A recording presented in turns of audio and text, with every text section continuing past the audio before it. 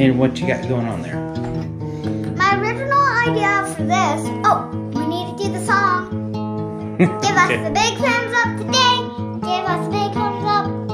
Make sure to hit that subscribe button. Okay. So today I'm going to be telling you about this evil queen that I made. First, I was thinking like this regular one, it just opens its mouth and stuff. But now I turned it into something that's a really hard game. It's called Alphabet Lore. Okay. Take it over here and set it up where the other camera can see. So then, we have this little mouse down here. And here's where you play.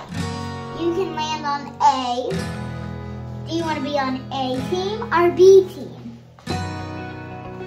You want to be on B? You want to be on A. Okay? All right. Who's the spectators? Spectators are these ones. Mm-hmm. We got Z coming up first. We have E, L, K, Z, Z. And our ones that are sleeping that spell kid are C-I-D. Now, let's start the game. So how do you play the game, Marley? Here's how you play. You spin this.